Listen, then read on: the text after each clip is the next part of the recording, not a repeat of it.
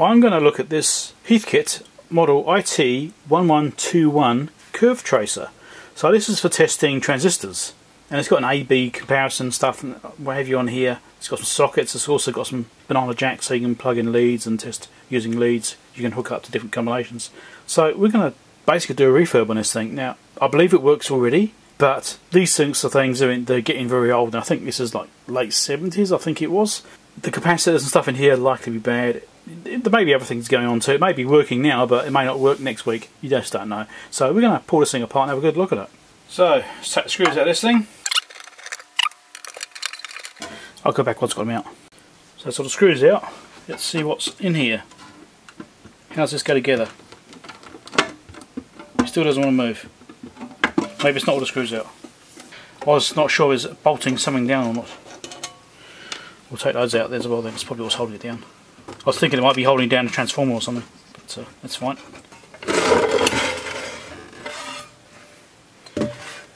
It is attached to a transformer, I was right.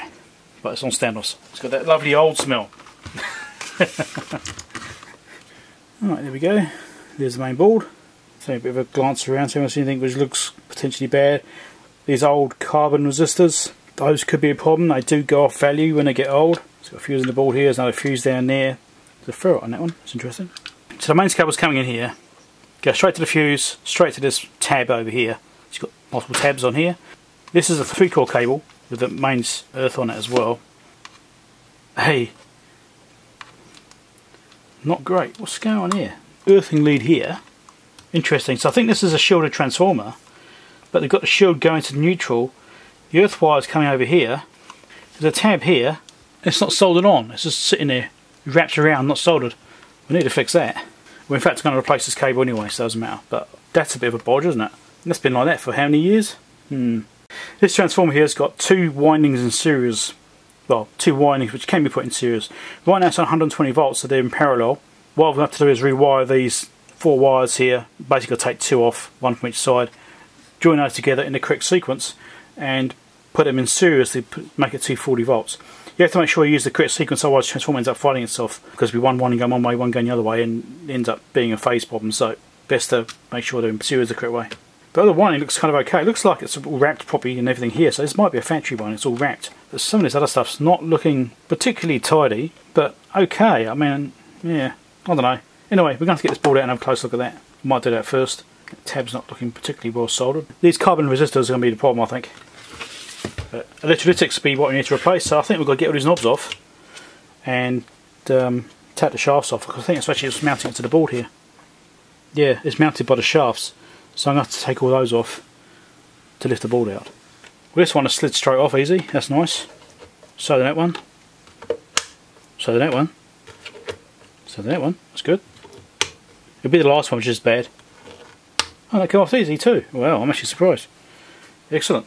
So I've got to get these nuts off, then that board should come out. I've also got a spanner for this. This is a 13mm spanner. It seems to fit well enough.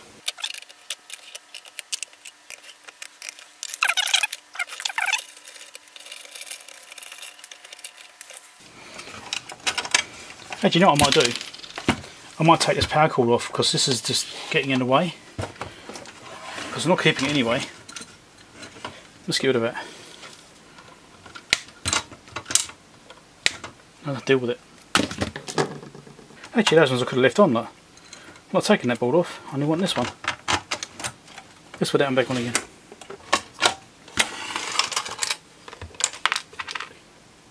So these have got washers on the other side as well, which have all fallen off.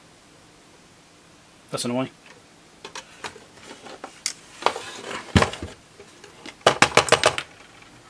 Here's one. 2. Maybe there's only 3, or 1 stuck somewhere else. We guess we'll find out when it shorts out. There's the board. The wiring's pretty stiff. Got some socketed ICs in here, that's nice. 1974. 1974. 32nd week, actually. 22nd, yeah, mid 1974. Well, it's looking pretty basic, as I expected. Electrolytics, these have got to be done. And then we'll go around and measure some of these carbon film resistors, as I said before. I think that's actually not much to replace on this board. So you've got these 5 electrolytics sitting right here. So there's only 9 electrolytics to do. And I will replace them regardless. I'm not even going to well, I'll test them when I pull them out, but they will be getting replaced regardless. These marked, yes, the boards are actually marked about the polarities, which is nice, and they're all marked correctly. These ones actually got a positive marking instead of a negative marking. That's interesting. Usually it's a negative which is marked. These are marked positive. How unusual. This one's marked both, positive and negative. These ones marked positive. I mean, these older styles, these ones are usually marked positive. But yeah, surprising to see these ones marked as positive, not negative. Guess at some point they changed. So these nuts here, probably 1/2 inch sizing, because 13's a bit loose on them. 12 was a bit, well, it wouldn't go on. So I think they're 1/2 inch nuts on these things. So then we've got 3 of these lock washers. Where'd the other one go? Maybe it was never there. Maybe we'll never know. So I've got this set up here just to help take some stress off the board. I'm not worried about wires breaking off. You know, these are old wires. They're a little bit brittle, they're quite stiff. So I don't want to break wires off, because that would be really hard to try and trace them again to where they go. I mean, I've got the manual. I can, you know, figure it out. But I don't want to go there if I don't have to. I've got these 4 electrolytics here. We'll replace those. There's 10 microfarad 50 watt. I've got heaps of 10 microfarad caps. So I'll take those out first, replace those, then we'll come over here and do this 5, which I can probably do it more vertically actually. Right, desoldering gun. I'll take out all 4 at once because all the same parts, and we shall go from there. Now, I'm just going to need to find the right points. Just here, I think. There's one there. One. Now to make sure, remember, the positive is the side which is marked, not the negative. Don't get it back to front if you're doing this yourself. Normally the negative is the one that's got marking on it.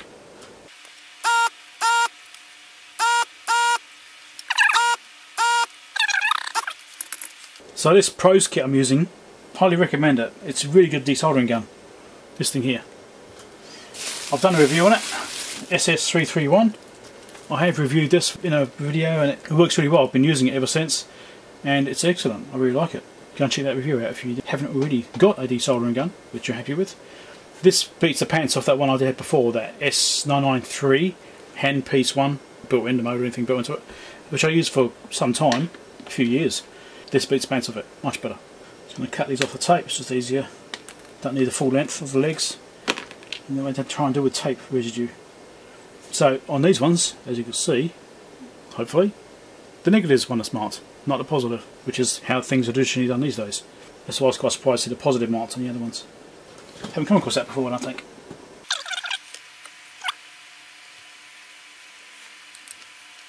I mean, if all these carbon resistors are still okay, placing the electrolytics might be all we have to do. I'm hoping that's the case, but we'll go around and measure some carbon resistors, see if they look about right. Might just like a random selection of them rather than every single one, I don't know, but yeah, we'll see. So that's those. Let's try and solder these upside down because that could possibly go wrong. Solder on set to 300, that should be right for this. And I'm going to use my silver solder because I think I just want to. My fume extractor's over there. Not ideal. And it's not even turned on.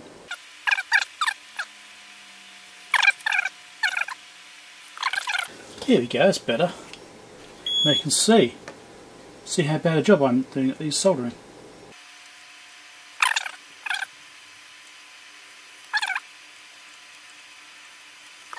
This other one's done.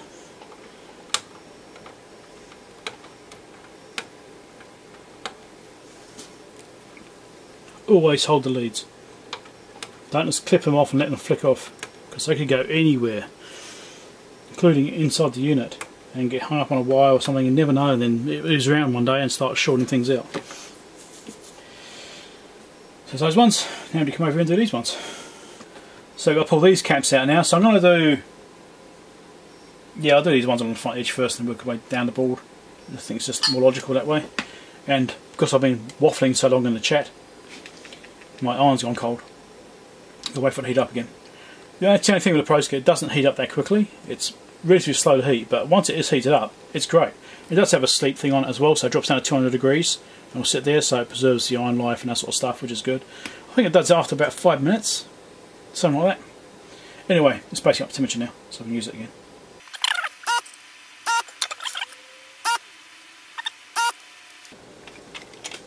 So these ones are 50 microfarad 25 volt, both the same, X fuels. Alright, so what I do when I do these axial caps is I actually bend the legs so you can still read the markings on them. I always try and do that. I think it's just a good thing to do so the next person comes along can read the values without taking the cap out. Just like that.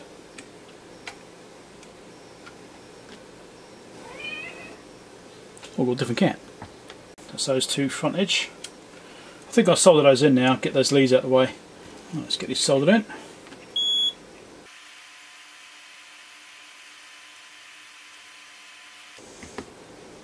So this one's done. So I'll do the radial capacitor next. There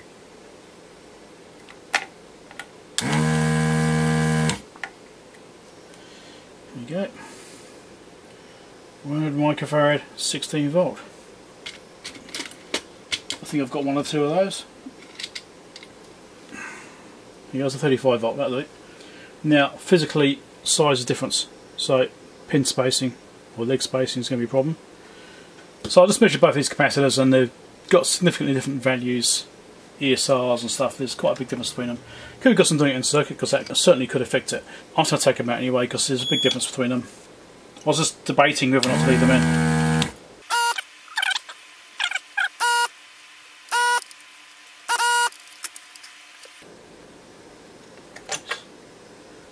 Here's the left one.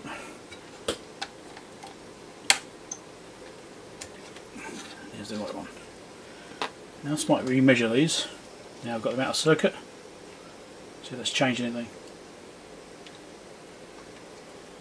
343 microfarad, 0.18 ESR, so that's basically the same as it was in circuit.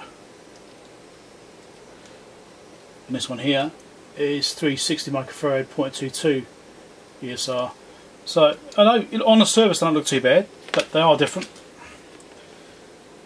If I get a replacement cap, the capacitance on those has increased, which they shouldn't happen. I mean, these are 200 microfarad caps, right? 85 degree rated, but they're measuring 360, which is like a 50% increase, more than 50%. So that's I don't know, so that's 70%. That's significantly different, which says these are probably drying out. They're probably starting to fail. The capacitance increasing is a sign of them starting to go. So I'm just going to replace them. If the capacitance was normal, or we know within like 20% or so, then I'd be less worried about it. But they're just significantly out.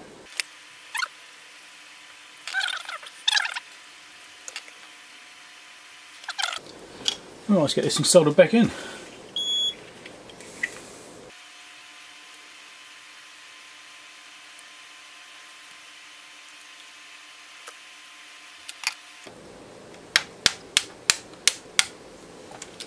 So I might have a little inspection around, like this pin here on the switch isn't looking too well soldered. I might just touch that up. I wonder if I should just go through and do an inspection of the circuit board and actually just make sure that everything's actually looking alright. Yeah, I think I had enough solder on it originally. That's looking better. Okay. I should probably do an inspection of the circuit board, make sure there's no bad joints. So yeah, I'm going to inspect the board, check it out. So I've resoldered some joints of these switches. They're mostly okay, but there's about, I don't know, half a dozen I just touched up because they weren't quite as good as I liked them to be. So now we can go through, I think, and check some of these resistors and see if they look okay or not. And see if we're getting values which we should be getting or not. Which means me reading colours off, interpreting the colours, because I never remember them. You know, I don't remember the colours. I don't remember them. I just don't remember colours and numbers. I just don't. I have to look them up every single time. I've been doing electronics since I was 7. I still don't know how to read the colour codes unless I actually look at a chart on the wall. So let's figure out what we've got here. So we've got red, yellow, green, and looks like silver or gold. So that is 2, 4, and 5. What do we get? 695. There's actually a marking underneath it. Can you see that? Or was that 2.4 meg marking on the board? Interesting. Okay. Well, I'm getting 694. Could be in circuit testing though. It's lower, not higher. I can live with that. Yeah. Anyway, next one, which you can't see. 395 ohms. Well, we got your orange, blue, orange. Is that or brown? Or was that brown, blue, brown? Maybe I should just look at this circuit diagram or the layout, and that'll tell me which one's which. Might be easy in trying to read the codes off. This one here is supposed to be a 360 ohm. If I can get on there. Again 385, so it's slightly higher. Yeah, okay. 10% up a little bit. This one here, that's doing 30.4k, and it's like 27 underneath it. So again, 10% high. This one's probably fine, whatever that is. 19.9k, and the drawing says 20k, so yep. This one here, 700k or 720k basically, and the drawing says 5.1 meg. Again, measuring lower, probably fine because there's circuitry around it. Next one, my hands are in the way of the meter, aren't they? 760 ohm. Let's rejig this. This isn't working. This makes far more sense like this. 750 ohm. This one here is 40k. This style I expect is going to be absolutely fine. 40k, yep. This is his carbon ones I'm worried about. So that is 680k. Supposed to be 1.2, is it? Yeah, 1.2 meg. Again, reading lower because it's in circuit. This one here, 191 ohms, 180 ohms. This next one's supposed to be 1.5k over here. 1.6, that's fine.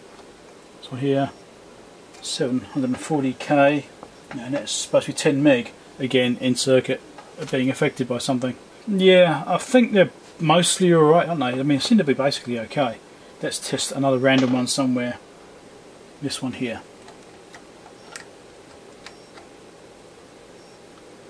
$113k, and that is 100k. Yeah, it's about 10% out, isn't it? They are aged a little bit, aren't they? They are definitely higher in value. About 10% generally, it seems. What's this one here? 388 ohms, and that says 360 ohms. Yeah, they're all about 10% up. It probably won't matter. It seems fairly consistent. Let's check these two big ones over here. See if we can find them on the diagrams. So that's 12k on that one, and this one here, 12k. So you got brown, black, orange. 103, 10k. So that's more than 10k. That's like 20% up, that one. Nothing horrendous though, they're all just slightly high. So I've had a look around the resistors on this board. They're generally about 10% up in value, the ones which are readable in circuit. A lot of them are reading below value because they're in circuit, and so it's throwing the values off. It's what you normally get, so that's not surprising.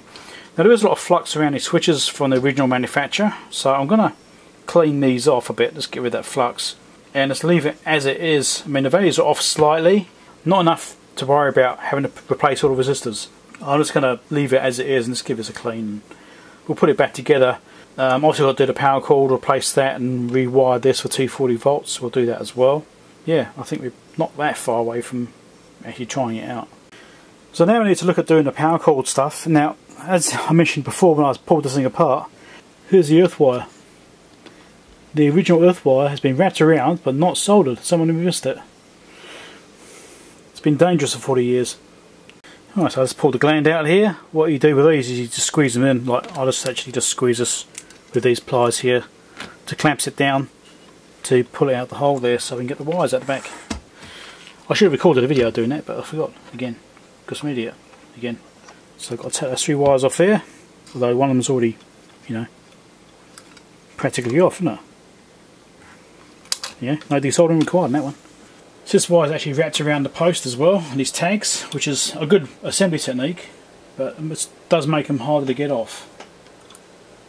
On the fuse holder. Oh, look at that. That's not soldered either. Wow.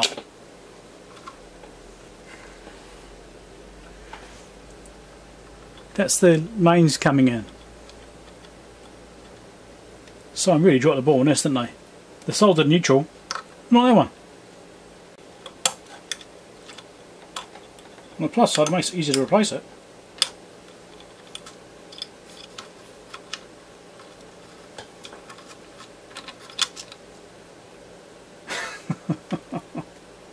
So this tag strip over here, which is where the mains feed comes in, so that it goes from the fuse to the switch back over to this tag strip.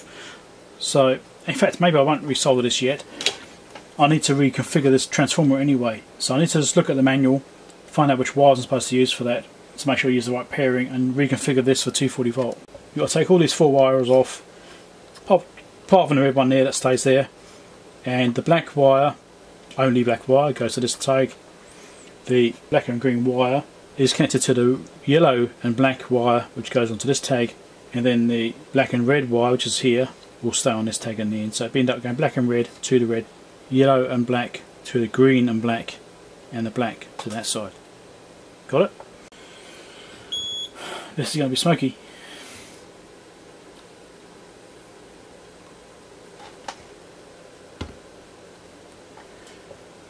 In fact, I should have applied the neutral wire to that first too, shouldn't I? Oh, I'll come back to this.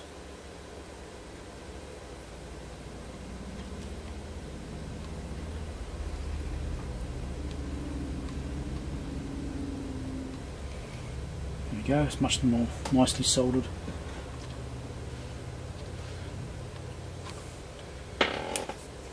Better than the original.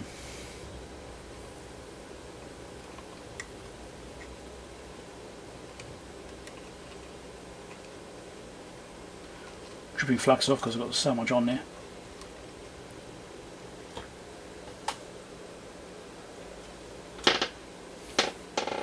Right.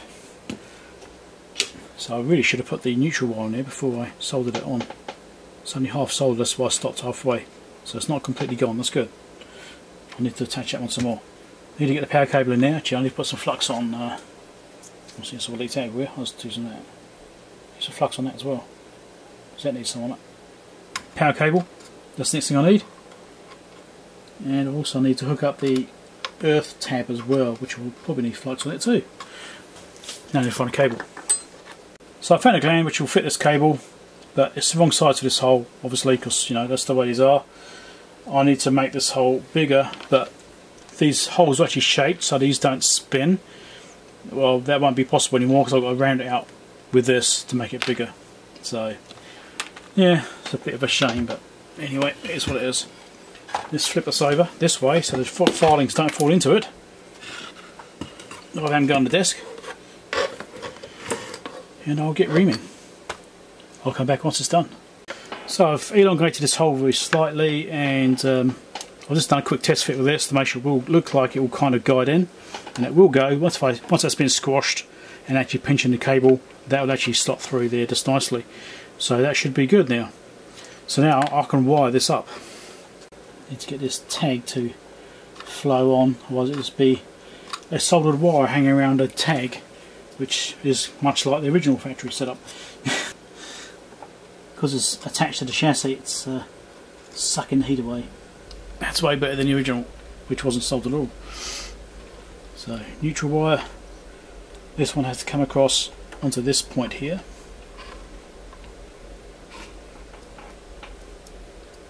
Which I'm blocking with my arm, of course.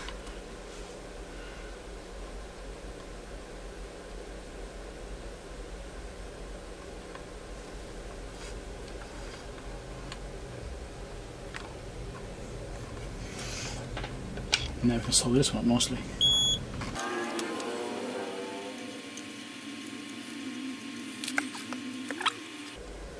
So I'm not happy with this live one yet. I know that's not well done yet. So let's hit that one again.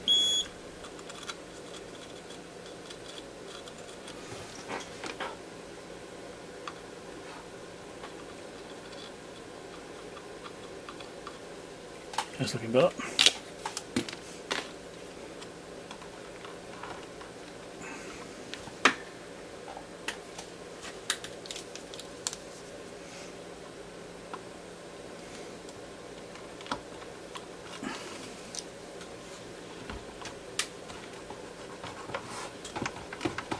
Okay, doesn't pull out. Excellent. So I was putting this plug on. Now, I was just saying this to the live chat people. I'm going to repeat myself. These New Zealand plugs are absolute garbage. The actual New Zealand plug design is rubbish. If you want a decent plug, you want a UK plug. They're so robust. These things are like toys, and they're so damn dangerous. Like the old styles have got these exposed pins, fully exposed all the way down, whereas the new ones have got a plastic sleeve over them now, so you can't touch them. Because what can actually happen, this design, they're made so badly and designed so badly, you can actually touch that pin whilst it's still plugged into mains. And I actually had zaps off these things by unplugging one, because it's natural when you're putting a plug out to wrap your fingers around it a little bit like that, and then you touch it, and that's it, you get a zap. Incredibly dangerous. And it's obviously far more dangerous for children who can reach around much more easily. So it just amazes me that that's the standard plug for this country, and even Australia uses the same plugs. It's actual garbage. I don't understand how that became standard, because it's just rubbish. Anyway, moving on. I'll wire this up and I'll come back. Right, let's do a earth test now we've got it assembled. Let's make sure the earth is actually coming through to the earth. Check the casing. Should be less than 1 ohm, 0.2 ohms, 0.1 ohms ish. Good enough. Check on here, that's fine. Let's check the external casing once I actually get the sides on, make sure they're earthed properly. That shouldn't be a problem, I think. Check the controls, they should be earthed. Shouldn't be matter because it's got plastic knobs anyway, but I suppose we should check the handle too, shouldn't we? Yeah, that's fine. And I should record the video because then people will see what I'm doing. Between phase and neutral, getting 27.5 ohms across the transformer, which probably okay. I should do some maths on that. So about 1 amp. Earth pin, nothing there. So on the surface it appears okay, but I'll have to do an installation resistance test on this properly as well, just to make sure, but I'm not going to worry about recording that, I don't think. Okay, first power up. Is it going to work? Is it going to go bang? Spin my drink out of the way, don't want to hurt that. Switch is currently off. Let's turn it on. Watch hobby meter. 7 watts, that looks fine. Power factor 0.39. And it's drawing 80 milliamps, so it looks absolutely fine. Nothing horrendous there. There's no reefer caps in this, so it should be pretty safe. We should hook this up to a scope and try using it. Well, it's working. It's definitely doing something. So I've been playing around with these knobs a bit. I don't have a clue what I'm doing, to be honest, and I'm just trying to check out different things, and it does seem to be working. This is playing with the limiting resistor. By changing that, it changes the way the transistor responds. It's changing the voltage. I'm currently doing a current step. It's checking current. Yeah, it works. It's definitely working. That's the main thing. Happy about that. Now I just need to find a use for it. So I just need to figure out how to use this thing, and I think it will be all set. It seems to be working at least kind of correctly. I mean, I can make it change and do things, and it seems consistent. I'm fairly sure that what we've got is right.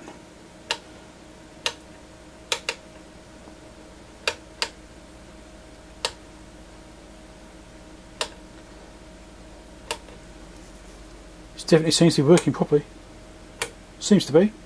Thumbs up if you liked it. Subscribe if you're not already subscribed, all that sort of stuff, and I'll have to learn how to use this thing. Do a playlist down here, play that. Playlist over there, subscribe link over here, Patreon support link over there if you want to help support the channel or want to buy bits test kit effects like this thing. Bye.